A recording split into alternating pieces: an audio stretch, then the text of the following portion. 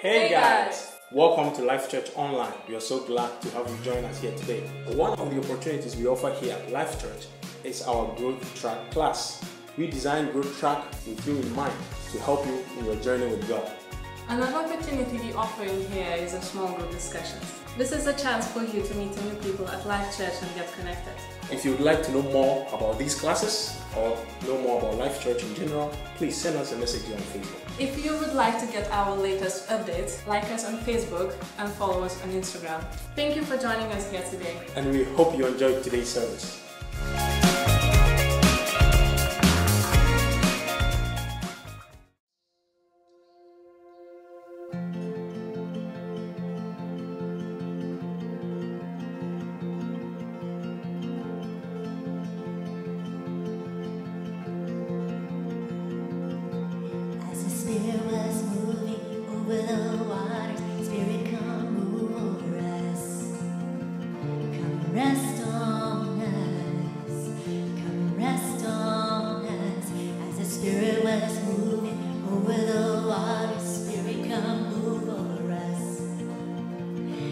Rest on us, come rest on us. Come down, Spirit, when you move, make my heart pound. When you feel the room, you're here and I know you're ready. I'm here and I know you're feeling. Come down, Spirit, when you move, make my heart pound. When you feel the room, you're here and I know you're ready. I'm here and I know you're feeling.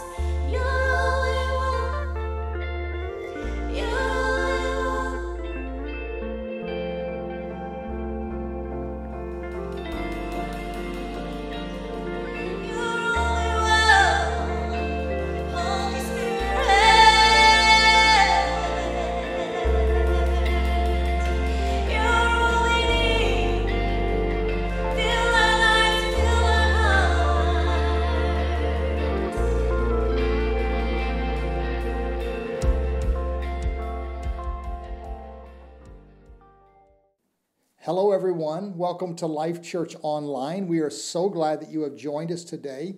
And today we're going to continue our sermon series called Seek. And we're talking about how we seek after God, how we search for God, we look for God in our life. And what are some ways that we do that? And what are some things that happen when we do seek God? Last week, I believe Pastor Jim Kilgore, he spoke on the idea of prayer and how we seek God through prayer and some of the things that happen when we pray.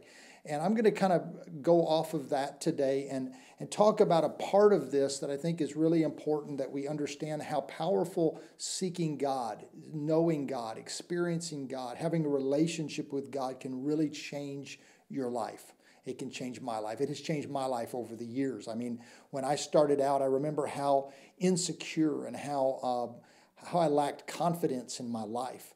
And today I want to talk about that part, the confidence and the boldness that we can receive when we learn how to have relationship and seek God on a daily basis. I'd like to read our main text that we've been reading over the several weeks, and that is in Jeremiah 29, verse 13. And it says, "Then you will call upon me and come and pray to me, and I will listen to you. And you will seek me, and you will find me when you search for me with all of your heart." And so God is saying, I want all of you. I want 100% of your life dedicated to me. And that's what God wants. And if you are in a marriage relationship, you understand that you and your spouse, you become faithful to one another. You become committed fully and totally to that person in your life because you love them. And God is the same way. He wants us to be fully engaged in this relationship on a daily basis, on an hourly basis, on a minute basis, to where we are giving our all to God. We're seeking God with all of our heart. And he said, if you will do that, you will begin to find me. You'll begin to experience me. And what's really interesting to me is we say seek God when actually God is seeking us. God's looking for us. He desires our life. He desires our relationship with him. And when you seek him, he also seeks out you. And he will put things in your life that you never thought were possible. He can bless your life in so many ways. One of the things he can do in your life is he can give you a confidence. I know a lot of people lack confidence. I remember when I first started out as a Christian and as a young person serving God, I remember my insecurities and how high they were. I had a lot of insecurities. I was very shy and very backward. And I just kept praying. I kept doing the part that I knew to do as far as being a Christian. And as I prayed and as I began to read God's word, I started developing in my relationship with God. And I started feeling that God was with me. I started sensing his presence in my life. I started sensing the knowledge and knowing that God is with me. He's working in my life. And I started to see miracles happen in my life. And after one small miracle would happen, then I would have more confidence to move forward in a little bit bigger way. And God would show me bigger things and greater things in my life. And it was this God confidence that would happen in my life. And it brought such a boldness to me. It brought an ability to do things that in my own personality, I was not able to really do on my own. I didn't have that within me. At least I never felt like I did. But when you have God and you experience the Holy Spirit in your life, God's Spirit, God will give you a confidence that is beyond any education that you have. And there's nothing wrong with education. You should get an education. But when you seek God, he gives you a confidence that goes beyond anything that you can learn.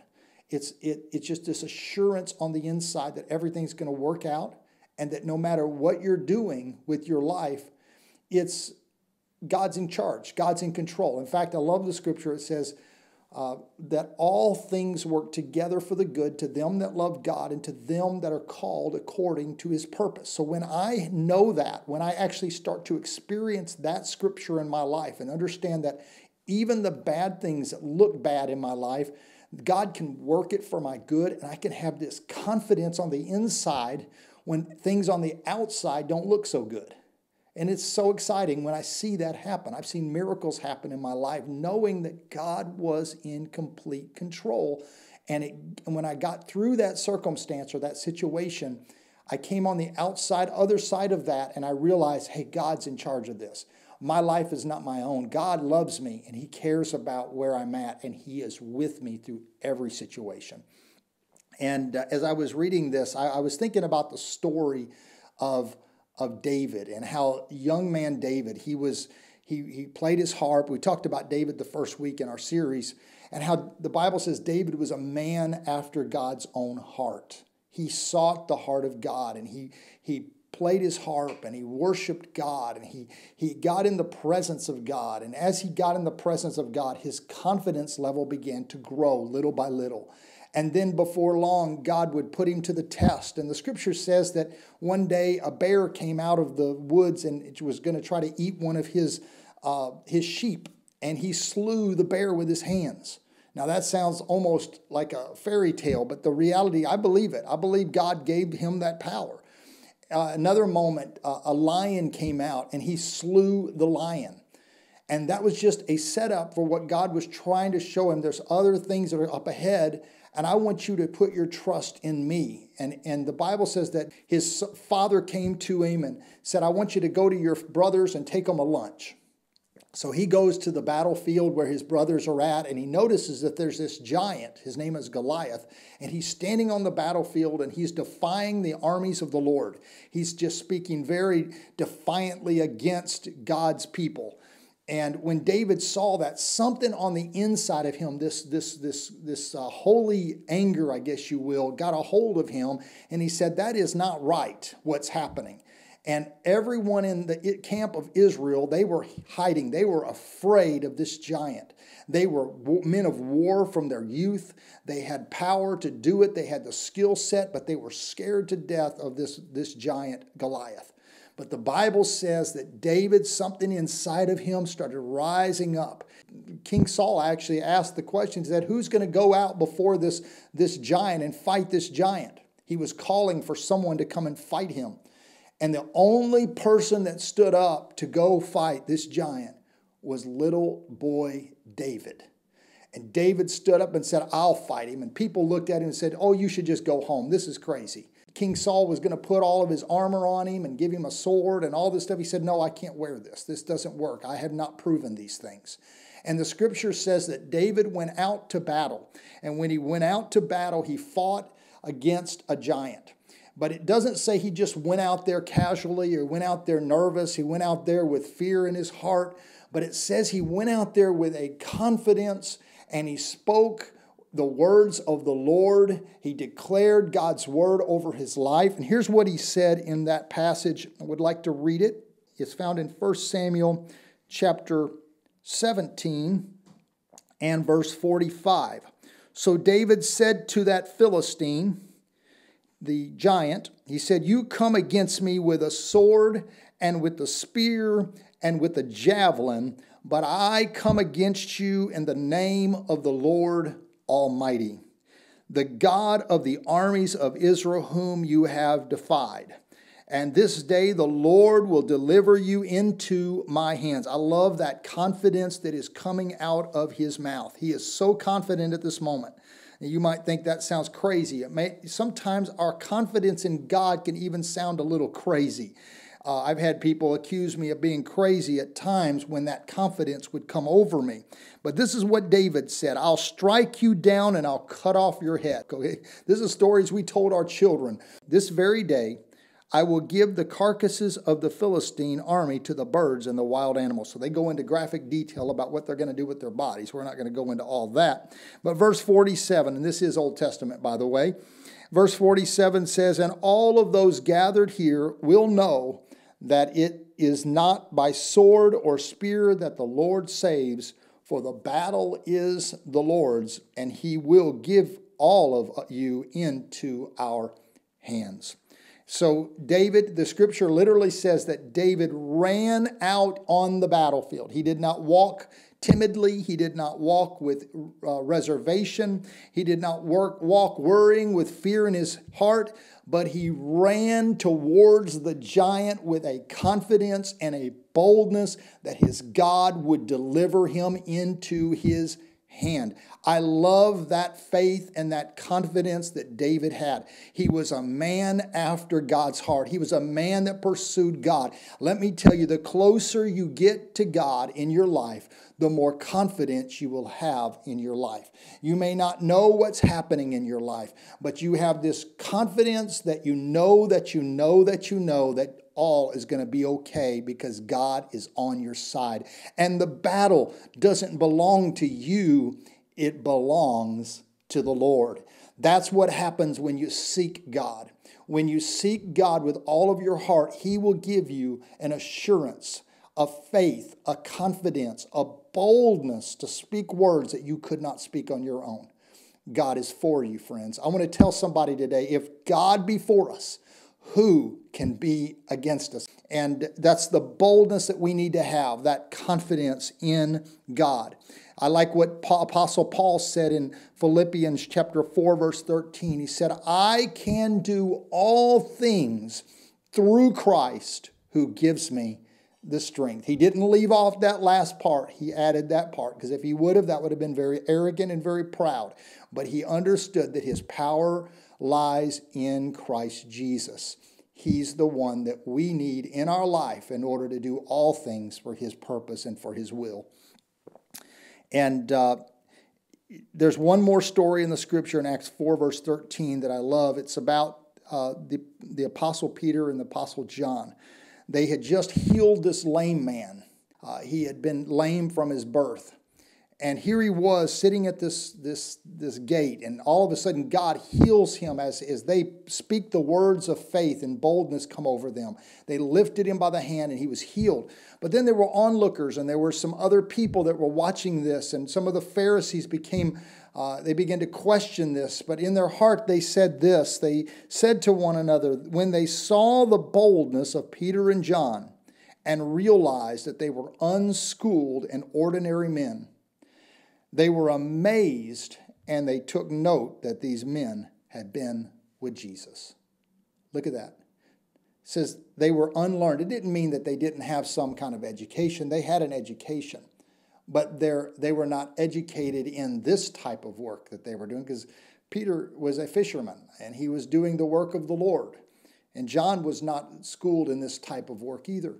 But yet what happened, one thing about these two men, Peter and John, were in the inner circle of Jesus. They were the two men that were in the very close circle with Jesus, and they had a very close relationship with Jesus. And because of that closeness and that relationship, they had something that many others did not have, and it was this boldness to declare God. They had a confidence to speak of God. They had a God self-confidence, if you will, that everything they did, they knew that God would help them if they walked in God's authority and in His power. And so today I want to encourage us that you may feel ordinary, and you may sometimes feel like you don't have the ability or the skill set. But if you will put your confidence in God, God can help you to get through whatever you're going through. He expects us to do our part, but He wants us to put our full and total confidence in Him, because He will give us the courage and the confidence to see it through and to get through it. And we will see great things as a result of our relationship with God. They noticed that they had been with Jesus. That's a wonderful thing for people to notice, that we have spent time with Jesus. And because of that time, we have this amazing courage and confidence that cannot be given to us through education. It cannot be given to us through any other relationship that we might have, but only through the relationship with Jesus Christ. Today, I just want to encourage you to begin to pursue a relationship with Jesus. Pursue a relationship with Jesus, because in Jesus, you will find everything that you need. If you've never given your life to God, you can do that today by just praying and saying, God, I believe, I receive, forgive me of my sins, and create in me a clean heart. I wonder if we could just pray today and ask God to bless us and help us to walk in His purpose so that we can walk in the confidence that He has for us. Let's pray. Lord, we love You today. We thank You so much for every person that is watching today and listening to this broadcast. I pray You will bless them. I pray that their hearts would be open and receptive to this word. And God, that we give our life to You today. God, create in me a clean heart and help me to surrender my life to you and put myself under the authority of your word, God. We believe in you, we trust you, and we thank you for the sacrifice that you made at the cross so that I could have forgiveness and I could have freedom and I could have a confidence that only comes through knowing Jesus Christ. I receive the work of Christ in my life today. I receive your Spirit, the power of the Holy Spirit, to empower me with courage and with confidence and to save my heart. I give you all my life in Jesus' name. Amen. God bless you today. We're so glad you joined us today. And if you've never been a part of Life Church, we encourage you to join us. We have church every Sunday at 12 o'clock at Vilnius. It's a pancake house. This is temporary location. And you can join us. And we're going to have a great time. Also, we also have small groups at 7 o'clock on Wednesday on Zoom. So I encourage you to join up for that. Because this is a great place to really build your relationships with the right kind of people that will help you to grow and to find that freedom in God that God has for your life and to find that confidence that he wants to give you. Every week at this time, we also give you an opportunity to give. We believe that giving is a way that we express our faith in God. And we show God that we trust him with every part of our life, including our finances and our resources. And today we just give you an opportunity to give. And I want to say to all of you that do give, thank you for your generosity. Thank you for giving to be a part of something that makes a difference. Let's pray together. Lord, we thank you, God, for this offering and for this opportunity to give. We pray you will bless it and, God, stretch it and use it for your kingdom's purpose. God, help us to reach the people that are hungry and looking for you. And God, let this word fall on good ground today. And God, I pray, bless this offering so that we can be more effective and reach more people with the gospel and help those who are in need. We thank you for it in Jesus' name. Amen. God bless you today, and we're looking forward to seeing you next week or in person or here online. And let's worship together in this next song.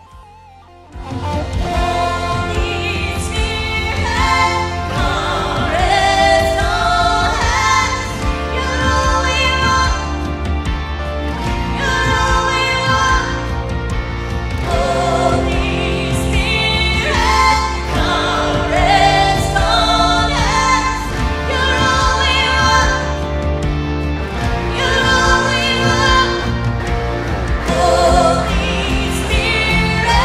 come.